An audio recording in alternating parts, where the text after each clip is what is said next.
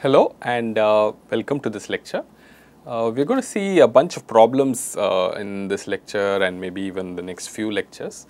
So far we have looked at various point estimation methods, how to estimate a parameter from IID samples, and we looked at three different methods, mainly two from the frequentist side and one from the Bayesian side. The first one was method of moments, where we equated the two moments and solved for the parameter in some sense. And the second was maximum likelihood. Again, it's a very interesting procedure by which you could derive an estimate for the unknown parameter. The last thing we saw brings in this interesting notion called prior and posterior, and uses Bayes rule in a very smart way, very intuitive sort of estimation method, which we called as Bayesian estimator. Okay. So, what we are going to see in this and the next few lectures is a bunch of examples, different types of things that you should be comfortable doing, different types of problems that you should be comfortable solving, having learnt so much of parameter estimation methods. Okay. So, let us get started. So, the first type of problem is sort of like a very textbookish problem. A distribution is given to you. You are given a certain number of samples, and then you have to find the method of moments estimate, the maximum likelihood estimate, and the Bayesian estimate for a particular prior. Okay, so very standard textbook type example. So, notice the situation here. There is a discrete random variable. It takes 4 values 0, 1, 2, 3, and it has some probability for taking each of these values. And notice there is this unknown parameter theta, right? There is a distribution and there is an unknown parameter theta. And then you have to estimate theta from samples. Some samples are given to you. Here's a particular set of samples. You can think of them as x1, x2, xn, etc. And now the problem is how do you do the estimation? Okay, so very standard textbook problem, and you should have some comfort in working with these kind of problems. This is a basic skill in this area. So let's get started. I'll quickly show you how one can work on various methods here. Okay, so that's the distribution. Let's see. Method of moments. So, we will start with method of moments.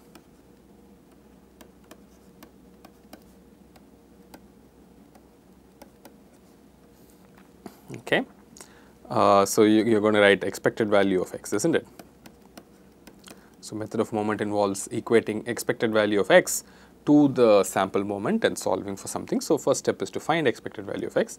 So, that is probability that x equals 0 times 0 plus probability that x equals 1 times 1 plus probability that x equals 2 times 2 plus probability that x equals 3 times 3.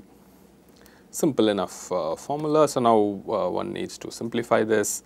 So, you have theta by 3 plus 4 by 3 minus 4 theta by 3 plus 1 minus theta.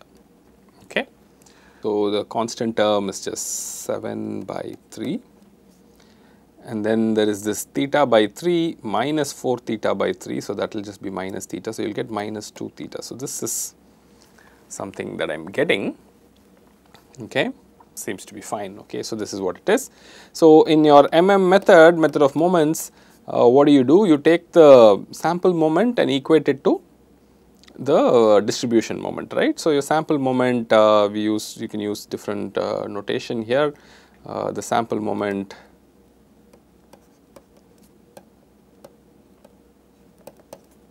the sample mean, so to speak, sorry, in this case. We can call it I do not know, x bar if you want. It is x1 plus xn divided by n. Okay, so, your samples are x1 to xn. So, in this particular case n is something like 10, and those are the samples given to you. So, you can in general write it as x1 to xn, and the sample mean you can keep it as x bar. Okay. So, then how do you do the method of moments? You equate x bar to 7 by 3 minus the estimate of theta right. So, from here you calculate theta as 1 by 2 7 by 3 minus x bar. Okay, so that's the answer. So in this particular case, you have to just find x bar and substitute this back in here. So if you want to find the x bar here, so in this case, x bar will work out to 2 plus 2, 4, 7, 8, 11, 13, 14, 16, 19, 19 by 10, that's 1.9. Okay, I hope this works out reasonably. 7 by 3 is 2 point something, so you will get 1 by 2 times 7 by 3 minus 1.9, whatever that number is, right. So 1.9 times 3 is 5.7. If you do 7 minus 5.7 is it's 1.3, so it's 1.3 by 6, or if you want you can write it as 13 by 60. So whatever this works out to, that's your theta hat method of moments. So that's as simple as that. So you see the simplicity of method of moments is very, very appealing. The next we can do is maximum likelihood. You will see this will be a little bit more complicated.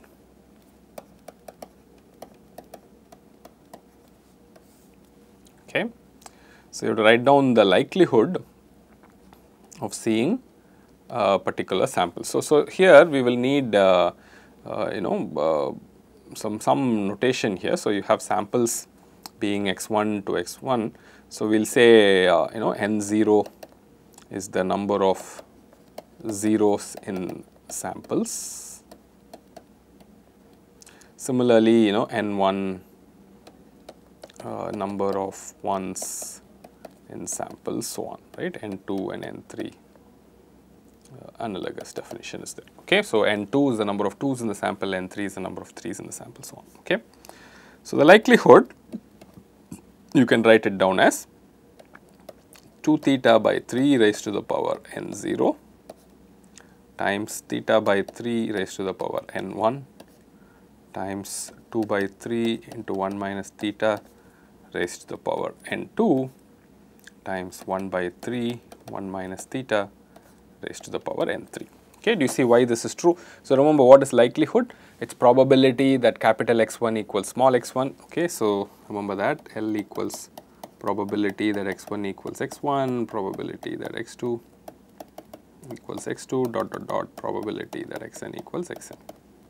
Okay, so when you multiply all these probabilities, all that matters is how many zeros you got, how many ones you got, and then you simply raise it to the power of that, right? So 2 theta by 3, the probability that you got 0 raised to the power n0, n1, n2, n3. That's it, right? So simple. So you can write this as 2 by 3. So you can sort of now multiply all the constants separately. So you will get 2 power n0 plus n2 divided by 3 power n0 plus n1 plus n2 plus n3, that's just n, and then theta power n0 plus n1, 1 minus theta power n2 plus n3. Okay, so that's your likelihood. To find the maximum likelihood estimate, we know that log of the likelihood is slightly better. So you do log L. So you will get log of this constant term. It's quite irrelevant. The constant term is the same for all distributions. So we don't have to all values of theta. So you don't have to worry about it. Only the theta factor matters. Log theta plus n2 plus n3 log 1 minus theta. So you differentiate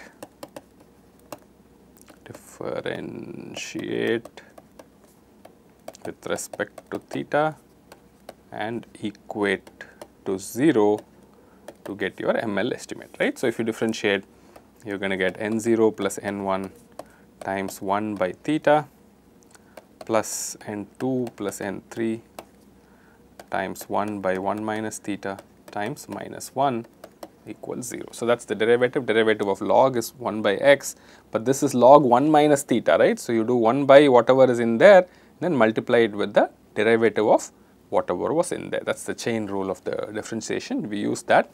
So now you write it out, solve it.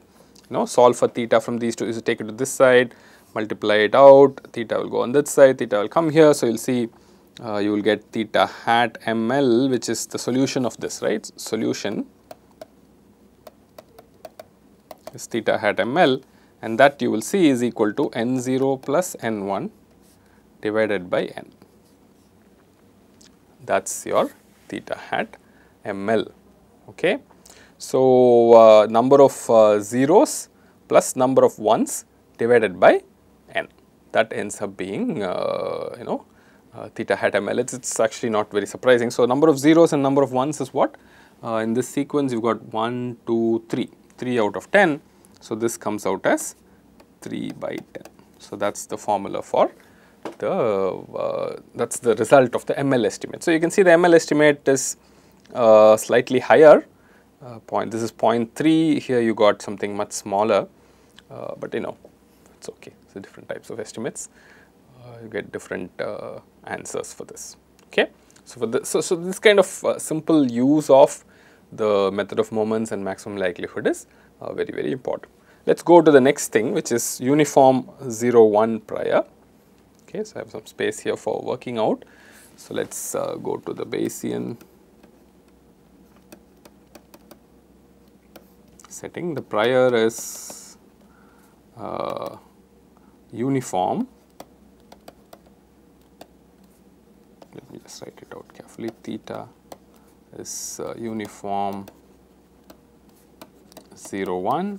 So, if you were to write the prior distribution, this is going to be 1 for 0 less than theta less than 1 for 1. You put less than or equal to, it does not matter. Okay. So, this is the prior. So, what is the posterior?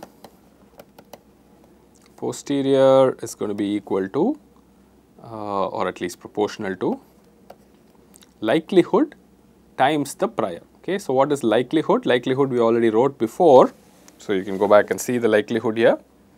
This was the likelihood times the prior. So, I'll drop the constant, right. See, remember in the likelihood you have this constant 2 power n naught plus n2 by 3 power n, it does not depend on theta. So, you can drop those things. So, you will get proportional to theta power n0 plus n1 times 1 minus theta power n2 plus n3 times the prior. The prior is just 1, this is just 1. So, you simply get theta power n0 plus n1, 1 minus theta power n2 plus n3. What is this distribution? By now, you should know this distribution, theta between 0 and 1, theta power something, 1 minus theta power something. What is that distribution? That is the beta distribution, with the first parameter being n0 plus n1 plus 1. Notice that plus 1 that comes there, and then you have n2 plus n3 plus 1. Okay. So, remember beta of alpha beta is theta power alpha minus 1 times 1 minus theta power beta minus 1. There is that minus 1 that you keep in your mind all the time. So, you have this plus 1 that shows up in this distribution. Okay. So, theta hat base is going to be the posterior mean. We can take the posterior mean as the good estimate, and the posterior mean is just n0 plus n1 plus 1 divided by n0 plus n1 plus 1 plus n0 plus plus n2 plus n3 plus 1, and n0 plus n1 plus n2 plus n3 is equal to n. Okay. So, this sum is equal to n. So, you just get n0 plus n1 plus 1 divided by n plus 2. So, notice this use of the prior got this plus 1 plus 1. The prior being uniform corresponded to alpha equals 1, beta equals 1, right. If you use the general beta prior, you will get a plus alpha here plus beta here, and then you will have a plus alpha in the numerator plus beta in the denominator. And we have no real motivation to pick a value of alpha beta which is different from uniform. Uniform seems like a reasonable estimate, one can justify that. So, you get the plus 1 and the plus 2. So, in this particular case, we know that n0 plus n1 was 3. So, instead of saying 3 by 10, we will say 3 plus 1 by 10 plus 2. So, this is 4 by 12. Okay. So, this is again 1 by 3 as opposed to 0.3, you are getting 0.33333. Okay. So, notice how in these kind of problems in discrete estimation, when you see a certain number of samples, the maximum likelihood simply takes fractions of the samples, and when you use a beta prior, you are going to add some plus 1 plus 2, just some additional plus 1 plus 2 to adjust for some the fact that you did not know anything before or something like that gives you a penalty of plus 1 and plus 2. Okay, this is one way of thinking about it.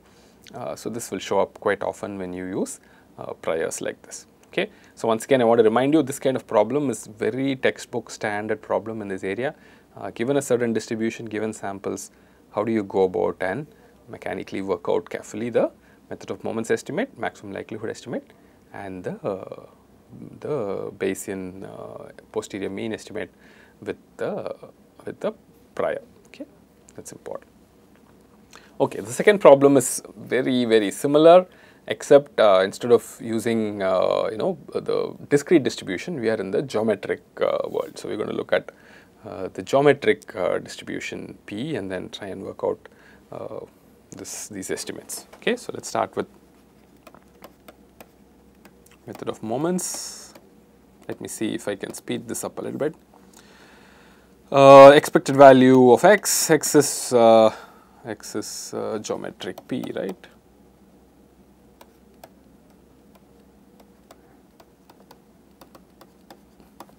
And expected value of x we know is 1 by P, okay? And if you equate x bar to 1 by P hat mm, you're going to get P hat mm being equal to 1 by x bar, or the way we write it, instead of writing it like this, let me write it a bit differently. I think I always get confused like this. So P equals 1 by x. So we always write P hat mm to be 1 by x bar. So that's n by x1 plus xn. You simply replace the small letters by capital letters, right? The random variables. So you get an estimator. Okay, so this is your estimator for method of moments. Easy, isn't it? Quite fast. Let's go to maximum likelihood. This is where sometimes there is some slightly more algebra. Okay, so the likelihood is 1 minus p power x1 minus 1 times p, 1 minus p power x2 minus 1 times p. Right? Remember, the samples are going to be x1, x2, xn, and probability that x1 equals x1 is 1 minus p power x1 minus 1, x1 minus 1 failures and the x1th success, right? So that's how probability goes. We'll have 1 minus p power xn minus 1 times p. Okay, it's just writing things down mechanically. So now you can group things together. P appears in every term, so you'll have a p power n and then 1 minus p. Just sum up everything, you're going to get x1 plus xn minus n. Okay, so once again, log of the likelihood is much easier to work with. So you'll get n log p plus x1 plus xn minus n log 1 minus p.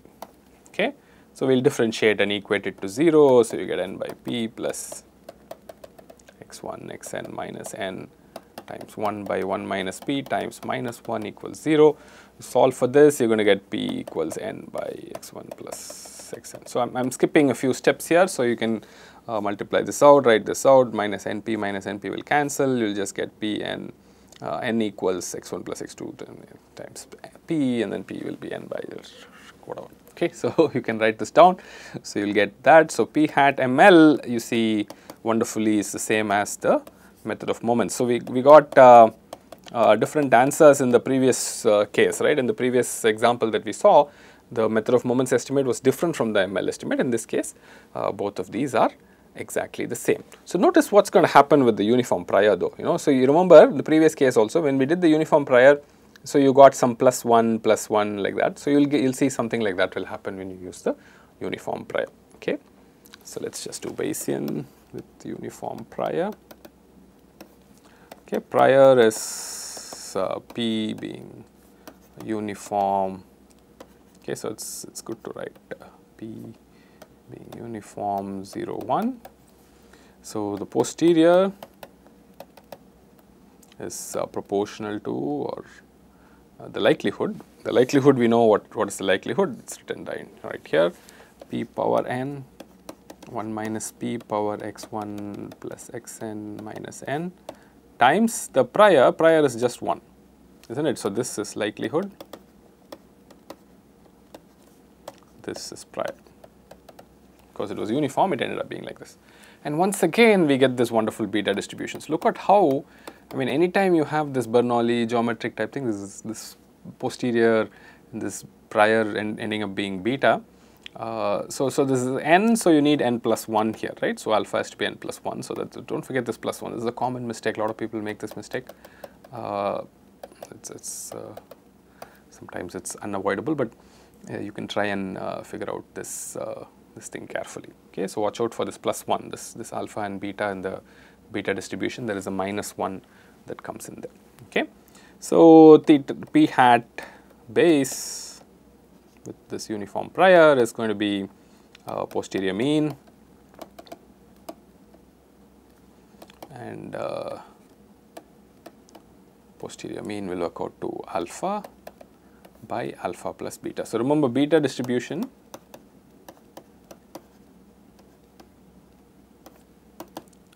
expected value or mean equals alpha by alpha plus beta, something to remember. Okay, so n plus 1 by n plus 1 plus this whole thing. So this n and n will cancel, this 1 would be there, so you will get a n plus 1 by x1 plus xn plus 2. Okay, so that's the distribution. So you notice this plus 1 and plus 2 there. Okay, that happens because of this prior entering the picture. Okay, once again straightforward in some sense, but you have to just take some care and notice how intuitively this 1 by the sample mean is coming out to be the p hat and all that. All of that is very simple to explain as well. Okay, geometric is done. The next is Poisson. I think you should just beat yourself to death with different situations so that you know how the method of moments, MLE and Bayes work, very clearly. It's easy enough. If after so many years I can work these out, you can also work it out. Okay, so method of moments. So I mean, I like to say MM is method of moments. Okay, you should give me that much. It's a simple simplification. Okay, so the Poisson distribution mean is just lambda. Okay, expected value of x is just lambda, and that I am going to just say is equal to x bar, right? So the lambda hat ml is just capital X1 plus xn by n. It's just sample mean, right? So it's very easy. So when the unknown parameter is equal to the sample mean, you're in the simplest of possible worlds with the method of moments. Okay, ML maybe will be a little bit more tricky. So let me just get started here. ML is again maximum likelihood, very commonly written thing. L is remember, I mean, if you're getting confused by this, once again, you have to remember all these formulae. What is this distribution? What is that distribution? Can be very confusing. Probability of xi equals small xi is e power minus lambda power xi by xi factorial, right? So that's the formula for the Poisson distribution. Okay, so the likelihood is going to be e power minus lambda times x1, times lambda power x1 by x1 factorial times e power minus lambda power x2 by x2 factorial, likewise till e power minus lambda power xn by xn factorial. Okay, so that's the likelihood. We know we like to combine all these terms together. If you do that, you're going to get e power minus n lambda. Okay, and there'll be this, I'll just say proportional. I'll drop these x1 factorial, x2 factorial, xn factorial. They don't play any role. They don't depend on lambda. So whatever lambda may be, they remain the same. So you don't have to worry about those things. You can just write proportional and only keep things that involve the lambda. Don't forget the terms that involve your unknown parameters. You should keep them all. So you get lambda power x1 plus xn, right? Easy enough, right? And then what do you do for differentiation? Before that, in these kind of cases, it's always helpful to do logarithms. No, log is a monotonic function, so it doesn't affect the optimal value in any way. So if you differentiate and equate to 0, you're going to get minus 1 plus x1 plus xn times 1 by lambda equal to 0, and from here one can quickly read out lambda hat ml is this guy. Okay, so sample mean, it's not really surprising. It has to work out like this in almost all cases. Okay. Okay, so gamma, alpha, beta prior, you have to find the posterior distribution. Note down the likelihood, it's just good to remember the likelihood, e power minus lambda, lambda power this, it's good to remember the likelihood. What is this gamma prior, by the way? So let me just write it down, gamma alpha beta is PDF is basically proportional to, in fact, maybe I should write it down. So if x is this, I think this is the PDF. Beta power alpha by gamma of alpha. So this gamma is a gamma function. So I'll say something about it in a little while. X power alpha minus 1 e power minus beta x. Okay. So this gamma is called the gamma of t is the gamma function. It has a certain complicated integral definition. As far as we are concerned, you can treat gamma function as some known function. It's like log x, e power x, sin x, cos x. Any other function that you think you know, you can assume this gamma function is something that you know. So it's the gamma function, and this is how the PDF looks. The expected value of gamma is alpha by beta, and in fact expected value of x squared I think is alpha squared by beta squared plus alpha by beta squared, if I'm not wrong, or something like this. Okay, so that's some details of the gamma distribution. So let's now use it as a prior with this Poisson distribution. So you'll see it's a very interesting little thing. So prior is lambda is actually distributed as gamma of alpha beta. So the PDF is proportional to lambda power alpha minus 1 e power minus beta lambda. Okay, so this is something good to know. So posterior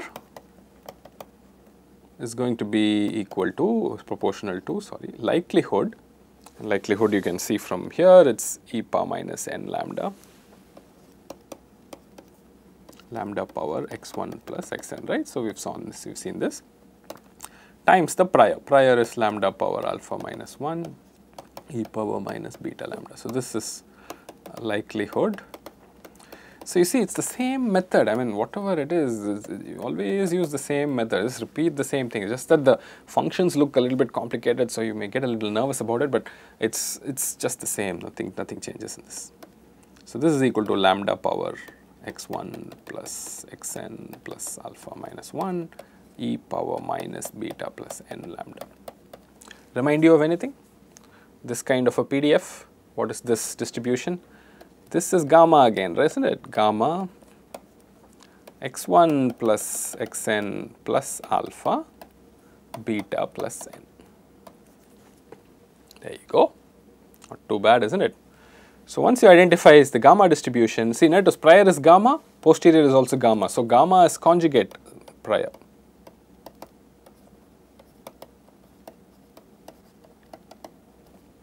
For Poisson mean. Nice, isn't it? So it's good to know. We know so many Poisson conjugate priors now, right? For Bernoulli, IIT Bernoulli, we know beta is the conjugate prior. For Poisson, we know gamma is the conjugate prior. Okay, conjugate priors are good to know. So what is the posterior mean? So lambda hat Bayes is posterior mean. We know for a gamma distribution it's alpha by beta and this guy by this guy.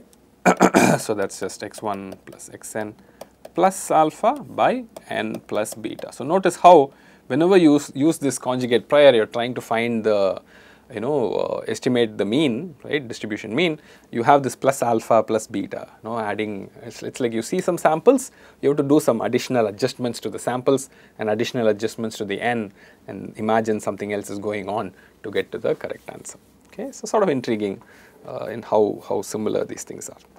Okay, so hopefully these three problems showed you this textbook method. Given the distribution, IID samples, you know the distribution, different ways of getting to the parameters, right? Method of moments, maximum likelihood, and Bayesian estimation. Okay, so in some sense these are simple mechanical procedures, but it's possible that you will make some mistakes here, there, etc. Hopefully you can avoid these mistakes. Don't try to think that you have to remember all these facts. I mean, in most cases the unknown distributions will be given to you. If we ask you a problem like a gamma distribution, we'll give you the gamma distribution, we'll give you the expected value of the gamma. We'll only expect you to remember the procedure for method of moments, procedure for maximum likelihood, procedure for Bayesian posterior mean computations. Okay, thank you very much.